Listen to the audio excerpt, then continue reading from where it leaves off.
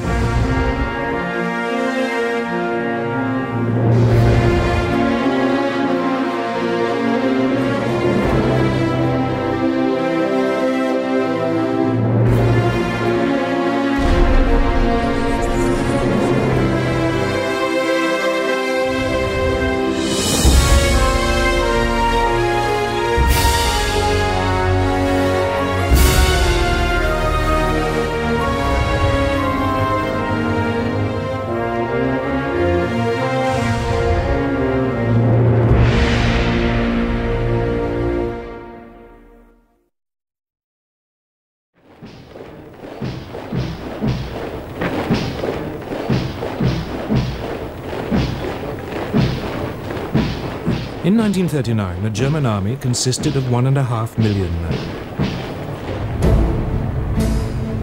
Its elite were the panzers, tanks, 6 armoured divisions and 4 light divisions intended for reconnaissance, a total of 2,400 tanks. These had been designed to break through an enemy's defences and strike deep, cutting communications and spreading confusion. Enemy strong points would be bypassed, left to the following infantry to mop up.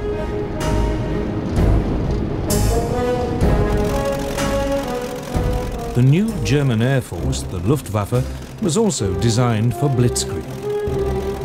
It had 2,500 aircraft lined up against the Poles. The most notorious was the Junkers Ju-87 Stuka dive bomber. It was a form of flying artillery, making pinpoint attacks in support of the fast-moving ground forces. The Poles could muster just 600 planes. On the ground, it was just as bad. Poland's army was just 500,000 strong. It had only 880 tanks. It even had 11 brigades of cavalry, lances and horses against army. Legend has it that some Polish cavalry units gallantly tried to attack the panzers, but it was futile.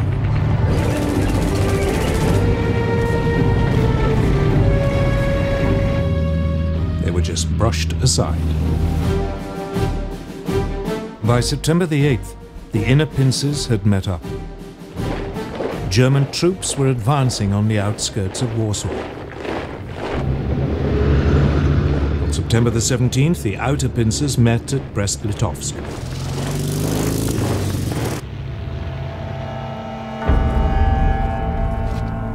On September the 27th, Warsaw surrendered. The next day, the victors carved Poland up according to the Nazi-Soviet pact. The Soviet Union annexed slightly over half the country to the east. Germany took the rest.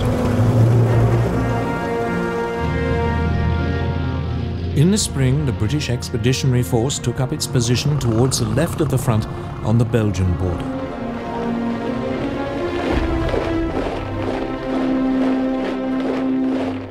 But it was dwarfed by its French ally. France had some 100 divisions along the Belgian and German frontiers or in reserve nearby. This imbalance meant that the British commander, Lord Gort, had to go along with the ideas of the French general Maurice Gamelin. And these were entirely defensive.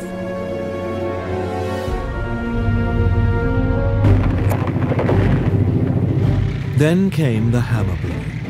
The thing that British and French planners had thought impossible had happened. German panzers were through the Ardennes and had reached the Meuse by the evening of May the 12th.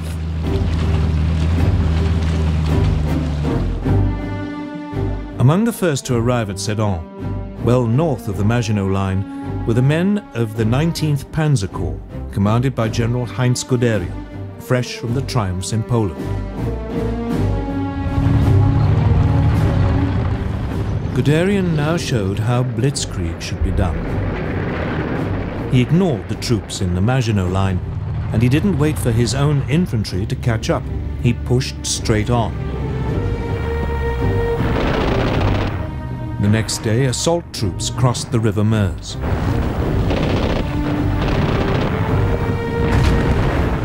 Engineers began building bridges for the armor while under heavy French fire.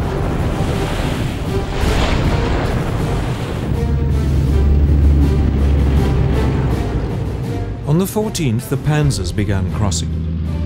That evening, Guderian's bridgehead was 8 miles deep. The French troops, stuck in the Maginot Line, were too immobile to intervene.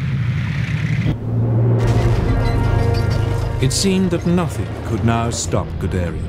He plunged on, further and further into France. By the 19th, his lead units were past Péronne. On the 20th, in an extraordinary 56-mile dash, Amiens had been taken by lunchtime.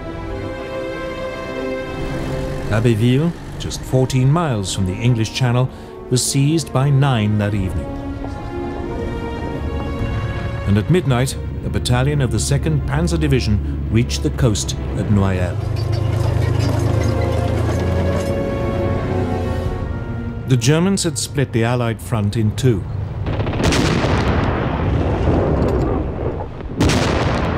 At 4 in the morning of June the 5th, a short bombardment began the final destruction of France.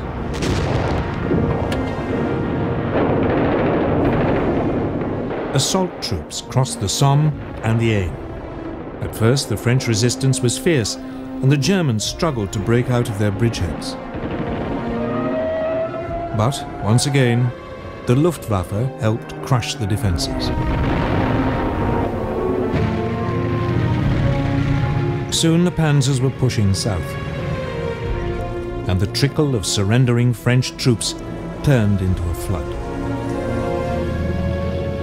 By the 9th, the panzers had reached the River Seine, and the infantry were only a few hours behind.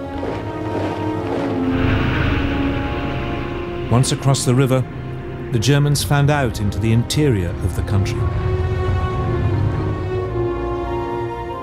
On the 14th, the German army marched into Paris.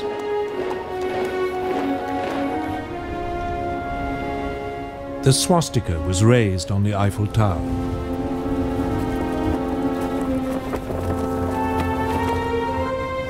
Hitler had secured the prize which had eluded the Kaiser in 1914. The Parisians could only watch in stunned horror.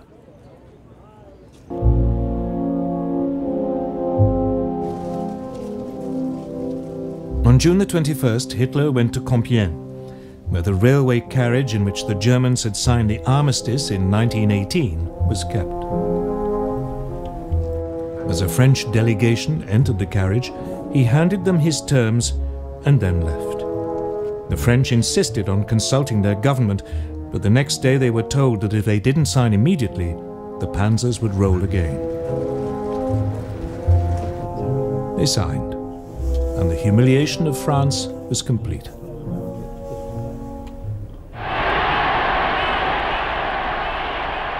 For Hitler, his control of Western Europe seemed absolute.